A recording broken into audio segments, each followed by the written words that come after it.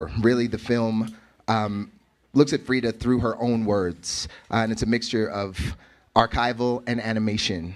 Something that I think is really interesting about it is that Carla had this vision from the very beginning that we hadn't had an opportunity to hear Frida's story in her own words, and it was very important to her to be able to do that super clearly. So I hope we achieved it. Okay, let's roll a clip. En mi vida no he pintado sino la expresión honrada de mí misma. Para decir lo que no podía de otra forma.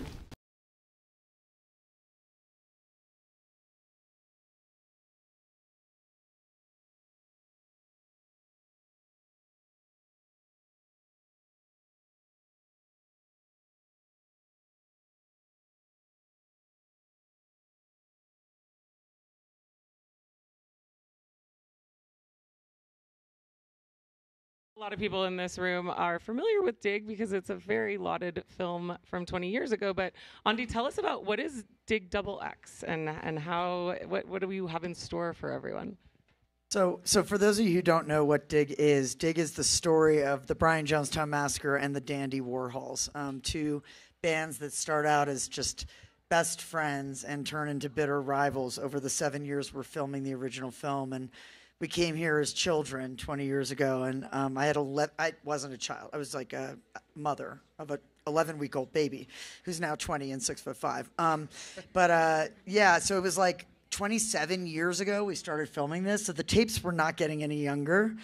And people over the years, it's such a cult classic that people were like, will you make Dig 2? And I was like, there's no way I'm going on tour with these bands again. Like, I got other movies I'm making. So my brother and I looked at each other and we're like, what? It's now or never. So we went back into the archive and we added like 40 extra minutes and we interwove it. And Joel Guion from the Brian Jonestown Massacre, if you know Dig, you know he's the tambourine player, but he's also a brilliant writer. And he's coming out with a book February 29th, I think it is, In the Jingle Jangle Jungle, which is a tell-all. And we've been following his writings, so we were like, what if we collabed with him on a new narration and like did a reimagined cult classic? And we bring the film all the way up to today. Like the story goes till 2024. So it's pretty epic.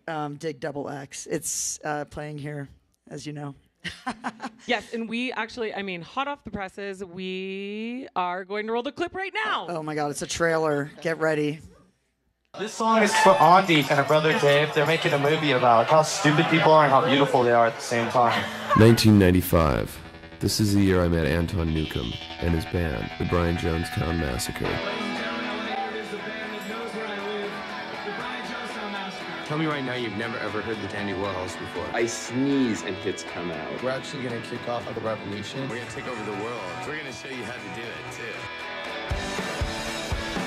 Anton was my friend and my enemy, the greatest inspiration and ultimately the greatest regret. Hold on. The freeze frame's on me. You're not the only one who gets to tell this story. You guys have no idea who I just became yesterday. I will fucking kill you. Matt and Peter took off. They figured they could walk back to California. Take my name off of it. Dancers looked how they look. Zia looks like how Zia looks. And you look how you look. And that's how you look. This is you. I'm not for sale. You can't be that fucking naive. I'm gonna sue the fucking shit out of him. When you sign with a major label, they always tell you things like, we're into careers, not hits. Yet if you don't produce a hit, they don't really give a about your career, you know? We're gonna get the biggest record deal in history because we're smart. Right on, brother. Anton and Courtney, love-hate relationship, I guess. I don't like being robbed from. Oh, gee, you got like a pack of junkies on the road, not eating much, drinking a lot. Is anybody gonna get grumpy and irritable and start fighting with each other? Is that blood on you? Yeah. From where? From people's faces. No, probably not. I'll kick your head in. You burn in hell for pretending to be God and not being able to back it up. Tell him to wear white and come when I call. He's stalking us now. I'll not have him anywhere near me again. I'll still buy their albums though. This was epic. I hate you, Anton. And like Frankenstein rising from the lab table comes my new ID. Typos and all. Wait for it! I guess I just really love the potential. It's just very sad. Despite the fact that all your friends are retarded and you're considered insane, you can do whatever the fuck you want if you don't give up. The Brian Jonestown massacre just erupted into absolute chaos. So that's what this movie's gonna show. If you don't fuck it up.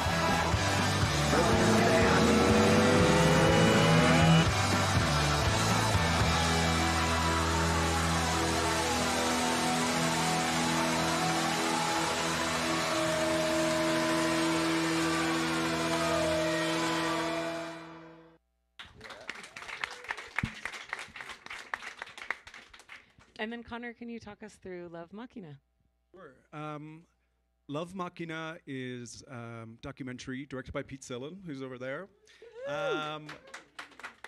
It is, and I'm the editor. It's a story about two amazing women who are technologists and futurists and have a dream of creating digital consciousness so that they can live forever and love forever. So it's basically a love story told through technology. They, in their journey of creating digital consciousness, about 15 years ago, they created a robot in one of their likenesses. And that's actually how we got involved in the film at the beginning. We were basically invited to come meet the robot, and she was attending university, and then it basically snowballed from there, and we found out the backstory of the the couple who had created her to tell this eternal love story, and so yeah, it's a trippy, out there, beautiful technological love story. And so we're here to talk about documentary filmmaking, and of course the three of you represent three films in the festival, but you also all are fairly accomplished documentary filmmakers before these projects. So could you give a little bit of background, and we're going to start with you, Connor, and come back this way, just a little bit of your experience in documentary prior to this film? Sure, it's better to start with me because I'm definitely the shortest history here. I've been editing for 15 years. Documentary has been my life love. I have had some short documentaries that have been at Sundance here before, Bayard and Me in 2017. I've recently edited another documentary called Hidden Master about the gay photographer George Platt Lyons' history of his life from the 1930s. I just love documentary, and it's my life passion, and I've somehow fell into editing, and that's what I do now. And you, Andy?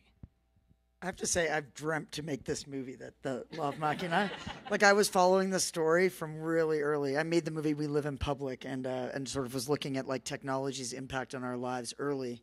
And Martine Rothblatt, I read when she first did that, and I cannot wait to see the film. Anyway, it's enough about not me. What? But the film's fabulous. Oh, I imagine it is. Here we are at Sundance, where fabulous things play.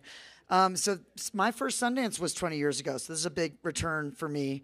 But I've had 5 films here since. I mean, so Dig was, obviously, that was amazing situation that happened there. And it just blew the roof off over here. And I was just newborn baby. It was crazy. And then 5 years later, we came back with We Live in Public. And that also won the Grand Jury Prize here. And that really kind of, I think people were like, is she a one-hit wonder? And then they were like, no.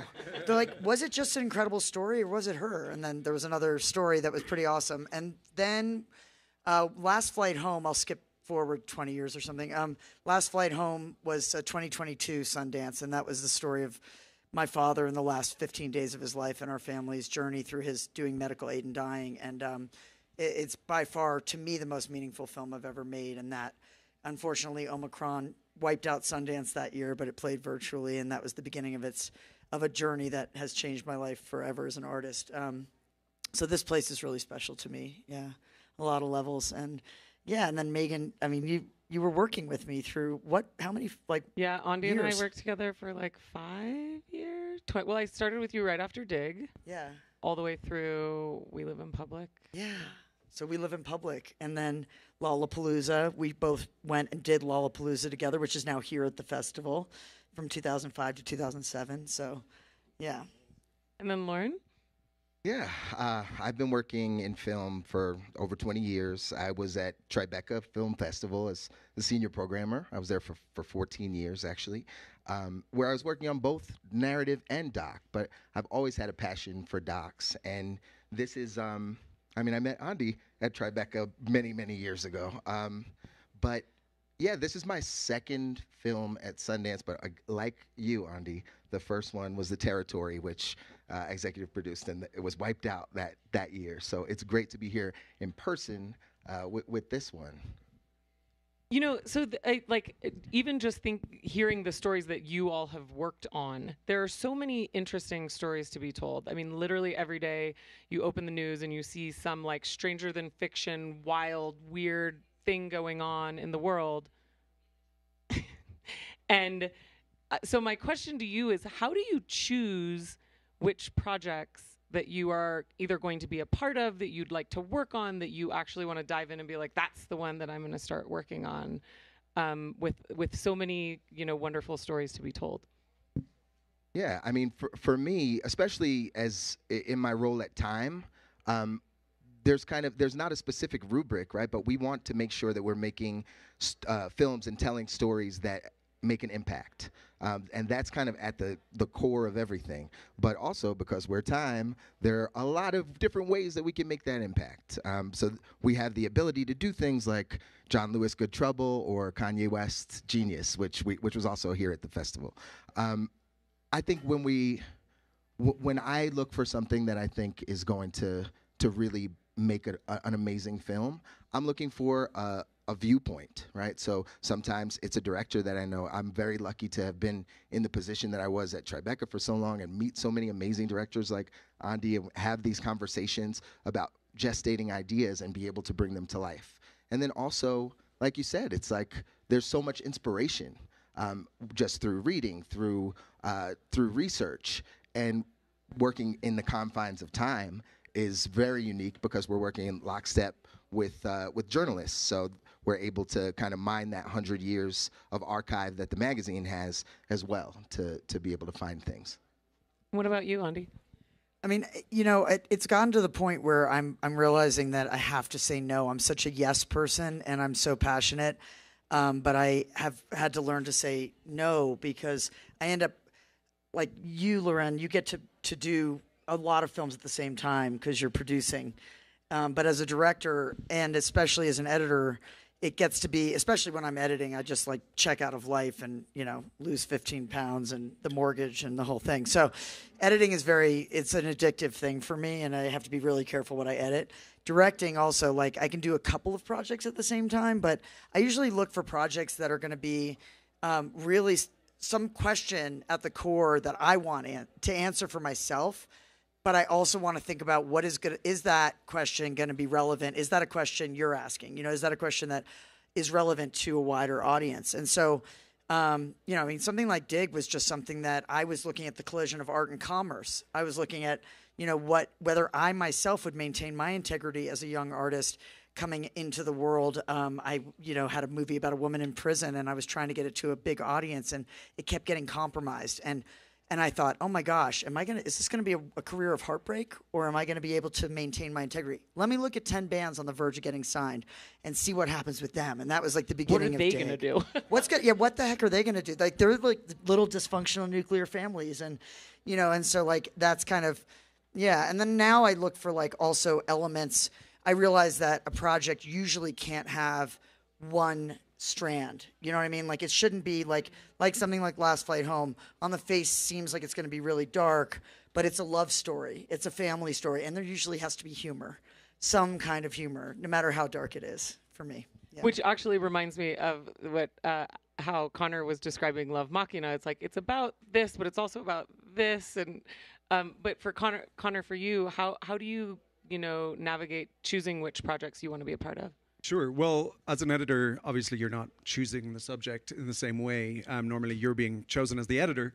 But for me, I like to choose stories that are close to my heart. A lot of the films that I've done are about queer history. a lot of archive-rich films. That's kind of been my niche for a long time. But what I notice now in the films that I've done is that there's always a really strong central character who's normally an outsider, someone who's either a visionary before their time or a visionary who was never noticed in their lifetime. So from like Bayard Rustin to, as I said, George Platt Lyons to Martine Rothblatt and Bina Rothblatt, who are the couple in Love Machina. I think I'm very attracted to a human story, but a real like human character story, someone who just enraptures you. And so yeah, I feel like a lot of the films that I do are based around these like strong, momentous people. And then, I mean, I think a lot of documentaries, you know, there's like the foreground, what it's about, and then there's like the overarching, like what's the real theme that we're digging into here? It's something that you were talking about too, Andy.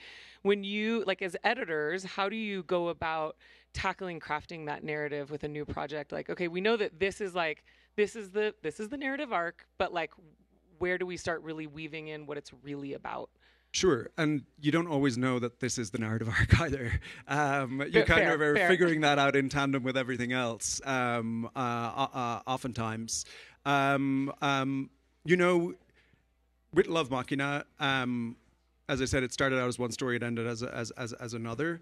But when you're, with this in particular, we're telling a story about the future, and the future keeps changing while we're still in the edit room. So the themes that we would have thought that would have been the primary themes when we started out are not the primary themes that they are right now, because the world has changed and we have different talking points, and we want the film to be, you know, important to this moment in time. So yeah, I wouldn't say there is any like definite like time in an edit process that you figure out what the core themes really are, but I feel like they present themselves. So taking Dig for example, you know, and actually you bring this up about visionaries. Like a lot of my films are around impossible visionaries. I call them impossible visionaries because they take on the impossible and they act impossibly. Because they're like trying to withstand the doubt and ridicule of everybody who's like, you can't do that. And they're like, yes, we can. And I feel like I do that to inspire the audience, but usually that means it's a person that it's hard to like all the time, you know, and that I like that because it gives gray area for the audience. But what I've learned in editing is that first you have to set up in the first 5 to 10 minutes, why do I want to see this movie? Because I could watch anything else out there, right? Especially these days, you know? Yeah. So you got to like hook in, fasten the seatbelt, right? And then if you have a tough character, what I've found is that by minute 20, I got to get the audience to understand why and have some compassion. Like if I don't love my main character in some way, even if they're really hard to love, like you know, I loved Russell Brand, believe it or not. Like I did enjoy making that movie, Brand: A Second Coming, but it was like I have to get people to understand that he grew up in this certain way. And with Anton from Dig, you know, you meet his mother by minute 20 and you realize that she like sent him off to the police station for like marijuana or something and like left him there and abandoned him basically, you know, and like you start to feel that, but simultaneously you also have to realize like, why am I watching this? Like how important is he to the future of music? Like he's beating everybody up around him. Like he's acting irrationally, but there's something there that I need to figure out and discover. And so you kind of put some breadcrumbs along, as I do in my edits. Yeah, openings and closings are really important, I think. They're the most difficult thing to nail. Yeah. I mean, yeah, I think also just to what both of you are saying about character-driven documentaries, which is something that I feel super passionately about because I think that's the way you get your audience to connect, right? And if there's complexity there, you really have to. It's good that that film is a collaborative art form because you can have a lot of people that are your collaborators that can actually kind of break that down for you and say this is not working because this you might hate this character at this moment, and it's okay to hate them sometimes. I actually had that happen with Dig. I had people say, you know, I love the movie, but your main character is like I cannot watch this film, you know, and I had to go back and I had to think, you know what? I think I'm angry with him, and I need to go back in and like figure out where's my emotional tether so that the audience can find theirs, you know? Yeah, we had a really interesting panel yesterday about collaboration, and the topic of vulnerability came up.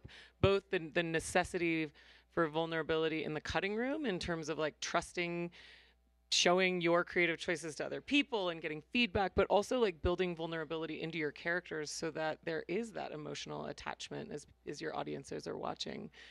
You know, one of the biggest challenges with documentary editing specifically is that you don't have a script that you're working from. You have what you have, and then you have to build. It's the analogy that I love is it's like putting together a puzzle, but you have no reference picture of like what that puzzle is supposed to look like. That's really good. And so I'd love to dig into the post process for your different films. You know, Lauren, I know for Frida, the decision was made to not use any current day talking heads for the film, and I'd love to hear how that sort of impacted the creative process, the editorial process of building this narrative.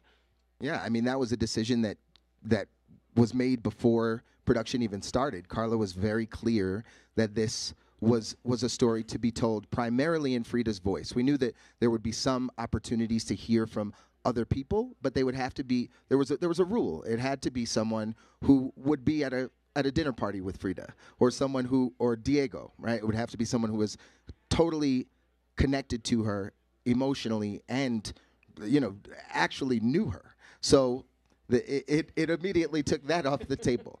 But I think it was important to continue to bring these voices to life. Frida's, Diego's, their friends, Trotsky, all of these people that are portrayed in the film. And it was a bit hard because we knew, okay, we're going to have to cast people that actually can do this. And we were very, very, I mean, incredibly lucky to find this amazing cast in Mexico that was able to do that. You know, I think it was also important for the film to have a different approach, because it could have easily slid into a library film, right? It could have been something that that would not premiere at Sundance. I could put it that way.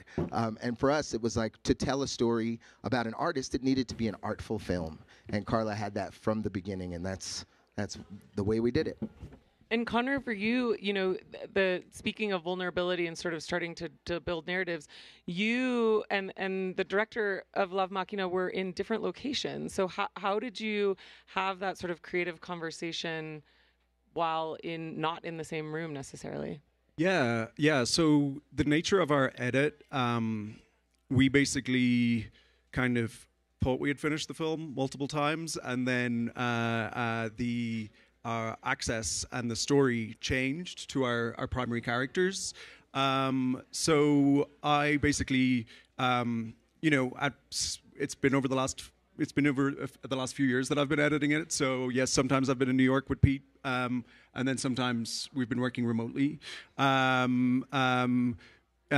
think with Pete, he really prioritizes sitting down one-on-one. So we maximize that amount of time as we could, and when we couldn't, there's an additional editor working on this project as well, Ben Mercer, and he set us up on Premiere Productions this year. And so, yeah, I mean, is that what you mean, like in terms of like practicality? We were basically, you know, it didn't matter if we were in the same room or, you know, the same state. We were all working from the same kind of Premiere Productions projects, which was the first time I had done that actually on for this film. And how did it work for you? It worked great. Yeah, I mean, I love remote working, you know. As an editor and someone who loves to travel and live life, it's been great to be able to, you know, travel with my edits over the last couple of years, because I think that if I'm just like stuck in a hole somewhere in New York, it's difficult for me to find inspiration. But if I'm somewhere, you know, beautiful with a fast internet speed, like, yes, let's do it. And I just make better work. Yeah. So we worked actually. Other years we worked more together, one-on-one, but this year there was that opportunity for more remote working through the kind of production setup. And Andy, for you, I mean, like, I can't even imagine, honestly, a going back to a film 20 years later, you said that you added new footage both from the archive but also new content that you've captured. Like, what was the process of rethinking the narrative and approaching how to revisit the story? So my nephew said to me, "What is the bar? Like, what's the standard for what is going to come in back into this movie?" The movie was maybe an hour and 45 when it premiered at Sundance 20 years ago. It's 2:25 now, so it's 40 more minutes. But that's culled from 2,500 hours, you know. And so we had a lot that we were like, you know what? I answered his question. I was like, context. It's about context. Like, so many scenes are, legendary scenes now, like the Viper Room. But why did that happen? You know, like, we didn't know why it happened. We just saw the fight happen. So now we were able to, like, go back into the archive and, like, now you know. And then it was spoofed word for word by the Gilmore Girls, and they flew Joel down to play himself. So now, because we have the benefit of that, a period, we could just cut to the Viper, cut to the Gilmore Girls. And then cut back into reality, so like we just got to do a lot of really fun stuff like that. And then scenes that hit the cutting room floor because, you couldn't have a 2-hour and 20-minute film back then. Like, now people love that stuff. I still like a 90-minute film myself, but just wanting to give everybody more, we went for it. But yeah, it's all very, very carefully constructed, economically, like, worked in. So you even probably won't even be able to be like, was that in the original? There'll be some stuff like when Peter's like, I didn't know about David LaChapelle's music video. He's like, I didn't know it would be a Depp commercial. And I'm like, I said to my brother, I'm like, dude, are people gonna know what Depp is? So we found this like Depp commercial to cut to. So there's a lot of, it's just that much funnier and crazier. And you and your brother David co-edited this project, this new iteration. Is that true? No, I edited Dig. No, I mean for 4 years, and he edited Dig XX. Yes, okay. He did the hands-on editing of Dig XX because I said to him, like, it's your turn, Also, like, if it wasn't for these young kids who came over who were just massive fans, and they moved to LA to like dig literally through the archives all summer, I don't think we'd be here. So it's kind of like I owe it to all of them. I directed this version, but I did not edit this version. Thank God. Yeah. So all three of your films rely heavily on archival footage, whether it's found archival or archival, captured by your own archive 30 years ago. And it's archival is a huge part of documentary filmmaking. It always has been, but through time, audiences really had to forgive a lot. Like, oh, the quality is kind of terrible, or the audio is hard to hear, or so as technology is advancing, how is that sort of opening up the world of what's accessible in terms of tapping into archives? Well, one thing that was interesting was when we were really in post and everything was already assembled, right? And we're in our mix and we're getting everything prettied up, right?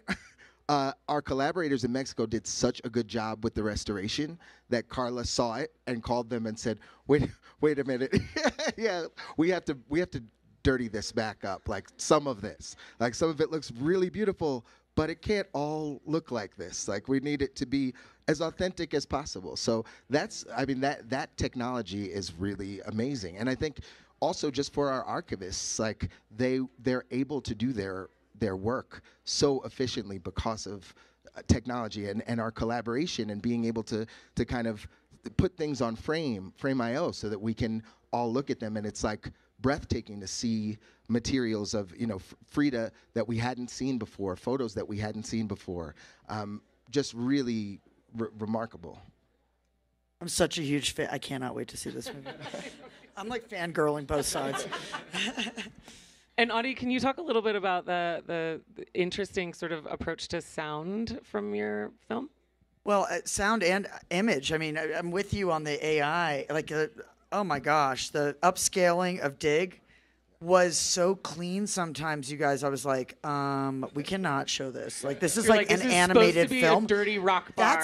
That's supposed to be Anton. Is that an Asian face of like a person? Who is that? Like, AI would actually insert sometimes other faces. Like, it was insane. We had to go frame by frame. We used Topaz and we used different. No, I was going to say, were you getting a lot of like warping as well, and like kind of like some warp? Weird whenever hands it was low, and like the weird teeth and. You know what it is? and this will not surprise you, eyes. Human eyes. The machine is like, I can't do eyes. I'm like, good. Yeah, that's Let's, right. let's That's hang back, bud, because I just need to know who's human and who's not for like at least 5 more years till I can get a grip on this. But yeah, so we had to like grain it up. We had to go back sometimes, but like I thought, oh well, maybe we can. And we went through this whole process. We tried to take the 25-year-old footage and upscale it, just blow it up. And next to the AI stuff, it was not. It couldn't. Yeah, so we had to go back in and like literally hand do a lot of them. On the sound side, Gigantic Studios did the mix, and it's off the charts. I mean, it's so much better than it ever has sounded. And thank God for modern technology and for Adobe. Also for Adobe on the edit. I mean, when the files were coming back from it was remote. All the upscaling happened remotely. When the files were coming back, they were way too big. Like we were originally did the project on Avid, but only Premiere could handle bringing everything back in. So my brother went from like an Avid editor to a Premiere editor on this project. You guys won. You won. But also Gigantic. I mean, whoever in the room isn't familiar with enhanced speech, it's a new AI technology that like literally is still in beta. But they used enhanced speech to pull the dialogue out of the old archival footage and then mix it back in with the original to kind of dirty it up, as you said. But when we heard, we were like, oh my gosh, it's like not even out of beta yet. You guys are. No, I mean, like Courtney, the lead singer of the Dandy Warhols, would be in like a super crazy room with all this background noise. And once I could hear what they were doing, I was like, feed it back into that enhanced speech thing again. Because I think we can even make it more. And we just kept iterating till it's at this point now where you can hear everything. Things that I didn't even know were said. They're there. And Connor, with the topic of your film, I'm sure AI is something that is a constant conversation in your life. Yes. What are your thoughts on how you see AI impacting film, but in particular documentary film? Yeah, it's wild working on this film for the last kind of 4 or 5 years, and this film about AI, working in tandem with the growth and popularity of AI. Seeing the differences in our industry, like talking to all of my friends and in any industry they're in, how AI, GPT, any of these things are, like everyone is using it and it's just changing it. When you're kind of in the middle of this moment, kind of like We Live in Public, when, they're making this art experiment about the internet when it was, they were still figuring out how this was going to, affect the world. We're in this moment right now. I feel like with AI, and yeah, we don't know, but yes, if I was to look into my crystal ball, I think that we were using Topaz and stuff, and we can get images and video looking like so good, but yeah, you're starting to lose a little bit of the genuineness and the human touch, and my concern is that, as we are able to create more, voices or, particularly for anyone, when we're dealing with archive or subjects who have passed away and we're dealing with like their voices or their images, and there's all questions of bringing them back or not or whatever. For me, I think the biggest question is around trust with an audience. Like, we make documentaries, and it's always amazing to me how an audience is just like, everything you tell them is true. Like, they're just like, it's a documentary. Like, it's true, and that's kind of, that's an agreement between the audience and the filmmakers that everything we're showing you, we've ethically put it together with, this is our true version of the story that we see. And if with AI manipulation of how we use a person's image or a person's voice, that the audience lose trust, I think that's my biggest concern. But generally, I'm on the side of like, bring it on. It's going to be great. That's a valid concern, though. Yeah, I mean, I think it is a valid concern, and I think one of the most important pieces of that concern is to actually own the conversation, right? If we try to pretend like it's not happening and be like, oh, like, let's keep it out of filmmaking, we lose control. Like Adobe is really trying to have open conversations about this, because creatives are our business. Like, if we were to take away the creative process with AI, like, then what? So having the conversation is so important to actually own the narrative and drive it forward in the ways that filmmakers actually want, that audiences actually want. Yeah, they're tools that are inevitable, right? And everyone's using them, right? We're all using them. But I think that ultimately there's going to be a time that AI is also used as a storytelling tool as well, right? So I think just being able to embrace it step by step, but understanding that you still have to keep the same code of ethics as you're using it, right?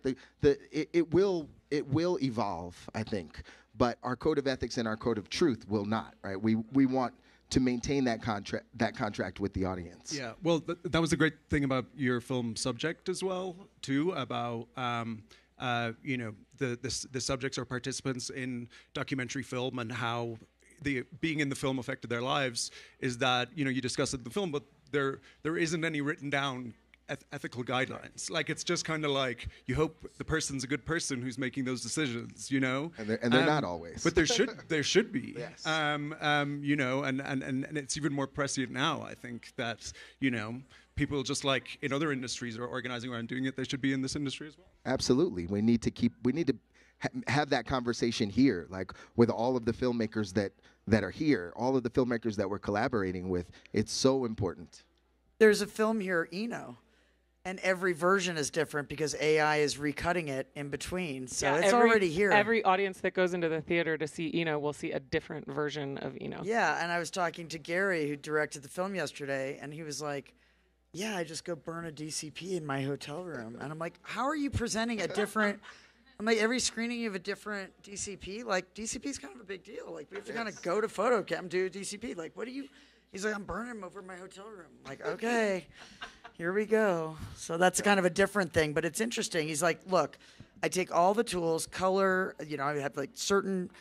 Here's the toolbox, and I present that, and now I let the machine make a new version. Yeah, so the last 5-10 years have really been like an absolute evolution for documentary filmmaking. I mean, there was, you know, when Andy and I were working together, it was like you got your film into Sundance or you got your film into one of the festivals, and then it ran the festival circuit, and it was like, maybe it'll have something happen after that, but like there's no promise. And the landscape for audiences seeing documentaries has really changed. I feel like the audience appetite for documentary content has really changed. What do you think is the next 5 to 10 years? How do you see the documentary industry evolving from here? I'm more hopeful than maybe you. Looked really bummed out right there on that question. Positivity about the future. Yeah. I mean, no, the word on the street is it's not a good outlook, right? Like, the word in our industry is that it's been a golden age and everybody overspent, and now everybody's pulling back. That's like the... Right? That's like that's the basic narrative. That's the basic narrative.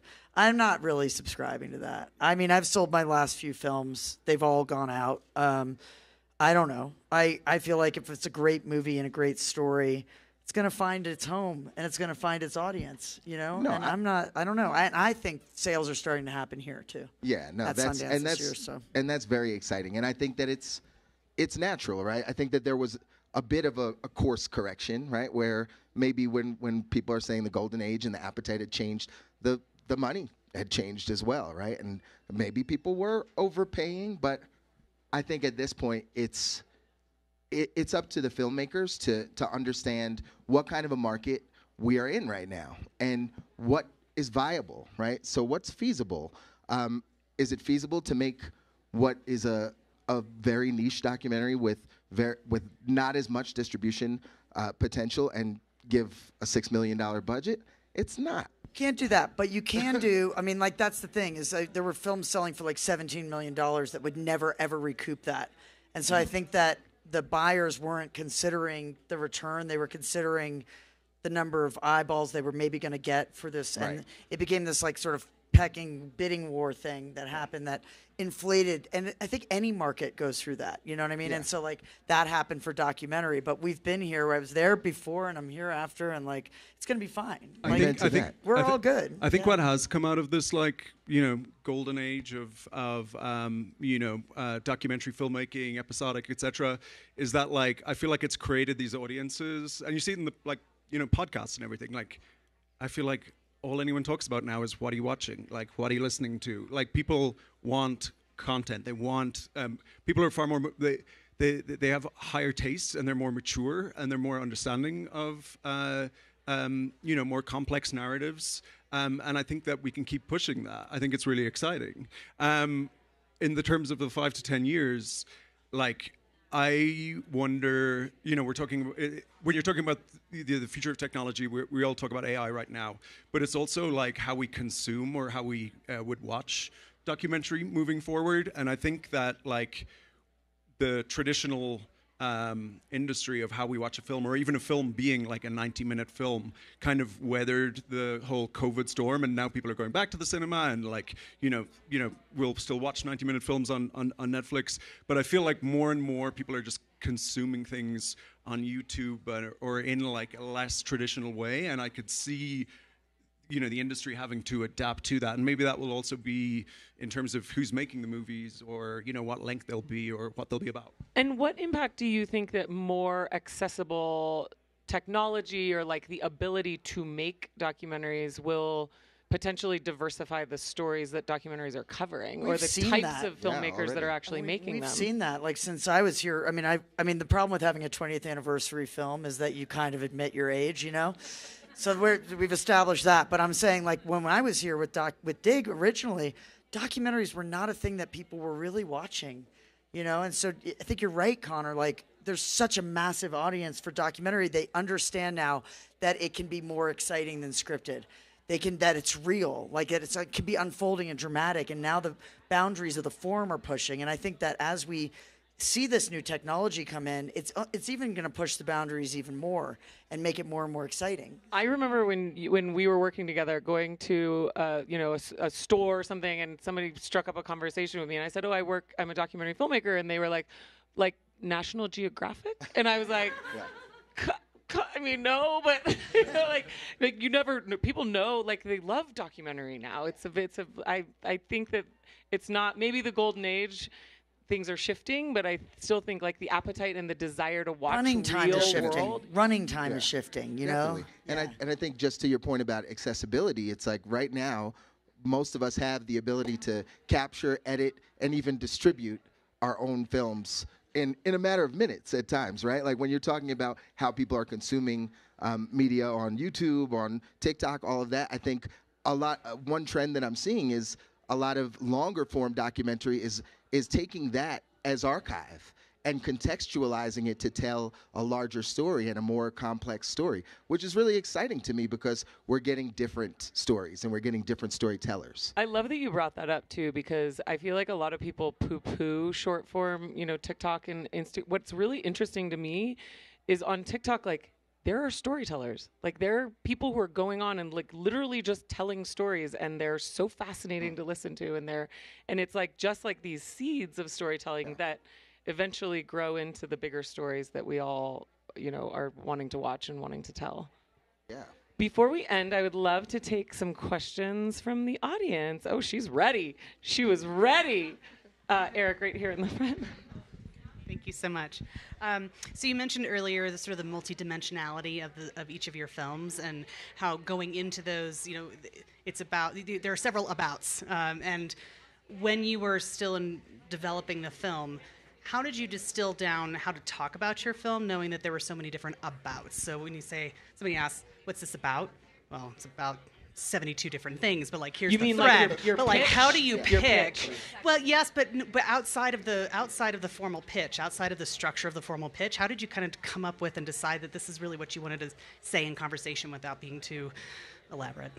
Yeah, I think our elevator pitch evolved with our understanding of where we wanted the film to go, and I think it was a challenge for a while, being like, it's a film about this, it's a film about, you know, artificial intelligence, but it's a love story, and then there's like cryogenics, and then we got to go to singularity, and then there's like all of this kind of stuff, So, but then as we really kind of honed in, and focused what our story is, it's like the synopsis just like popped right out. So I think that shows too when you're dealing with complex, multi-layered stories, and it's difficult to know exactly where they are. When you kind of have that, like this is the definition, you're like, yes, I've got there. Sorry? How far into the process? A couple of years. Yeah. Sorry, this edit particular wasn't like a traditional edit in terms of time-wise, so it's kind of difficult to say. But in our we had different iterations of it, and then in the last 6 months, it's really come into the exact form that we wanted it to be, and then we knew exactly where we were going and what it was about. I mean, I think your question's about, it's kind of like there's two ways, right? You're either pitching, I'm like getting on a Zoom with Loren and trying to get Time Studios to help me make my movie, and then I need to have the pitch before I make the movie, right? Or as I'm starting to make the movie. And then there's something like Dig where, we were shooting, my brother and I were just shooting for 7 years and we were paying for it by making music videos and whatever we were doing. And then the pitch happens when you're pitching it to sell it. And by then you've made the edit. And even then, it's hard to sum up a movie like Dig into a sentence, The collision of art and commerce, but it's friendship, it's madness, it's, people say it's the real Spinal Tap. Sometimes you can use a reference, or it's the real Amadeus, and then people go, oh, I know what that is, Yeah, it's all different all the time. Sometimes saying it out loud is what helps you start being like, nope, that's not right. You know what I mean? Like, even if you're saying it to like somebody that you're not actually pitching, like saying it out loud, and you're like, well, maybe I need to definitely rework that. Pillow talk. Take your partner, take all your friends, and try it on. Yeah, I agree. Try it out before the actual pitch. But no, with Frida, I mean, we were incredibly lucky because, as I said before, it was clear from the beginning because of our director, Carla Gutierrez, who is in here somewhere. I see she sneaked in here. Yes, Carla. It was incredibly clear how we would speak about the film, and I think to Carla's point as well, it's because it's in the voice of Frida. We wanted to make sure that people understood that there was contemporary resonance to the things that she had gone through, the things that she had written about, and it really emerged from Carla. Yeah. Any other questions in the audience? Wow. Oh, one up here. My question is about Frida. Just in general, I feel like Frida there's so many narratives out there, and it's very commercialized in Mexico. So I was wondering what your responsibility was to bring out the truth and your research behind all of that. Yeah, that was at the core of everything. I think her story has been told in many different ways before. So it was the task of ensuring that this way not only would be distinct from everything that had come before, but was also as authentic as possible. And so the team that Carla and Katia assembled of archival researchers, and also the importance of having as many Mexican collaborators as possible, from the sound designers to the composers to the animators, also lent it the authenticity that it needed. So I think that was really the North Star of the film. So as we wrap up here, do we have one? Yeah, we can take one more. When it comes to failure, let's say that you want to film something that has like a limited time to do it, and then you couldn't do it the way you wanted. How do you fix that, or how do you evolve from that?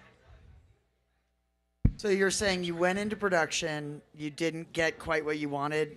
What do you do now? Is everybody still alive? Will they still talk to you? But there's AI, so that doesn't necessarily matter. Actually, yeah, right. That is actually that's true. It's not, it's scary. Yeah, you shouldn't go and AI their voices. Let's start there, because you will lose the trust of your audience there. I think you go back. You go back. It's okay. Like, you can go back. I mean, when I schedule a film, I always schedule production and post-production like in a sort of undulating back and forth, so that I can discover what the film needs in the editing room and go back actively without going over budget. So I recommend that, but since maybe that isn't what happened here, you should just figure out a way to get back in there. And the other thing is audio is the most important thing, so you really want to get the voice, and then you can figure out a way to visually tell the story. There's a line in our film from our protagonist, Martine Rothblatt. Persistence is omnipotence. And when you see our film and you see everything that she has accomplished in her life, you realize, you're gonna have doors closed on you. You're like, oh, there was no card in the camera or whatever. I'm an editor. I don't know the reference, but that's a good one. Okay, sure. Just like stay focused, know the end goal, and just keep at it. Yeah, well, so I was going to close with advice, but it sounds like we just had some. I mean, I don't know if, thank you so much. Thank you so much for being here. Yeah. And thank you all for joining us. Actually, right now we are hosting a documentary filmmakers mixer here in the space. It is a registered event, so if you are not registered already, you can see Nikisha in the pink hat there. Just because of Utah liquor laws, we have to make sure that we know everybody that's in the building. So, if you could just see Nikisha, she can connect you. Thank you for coming.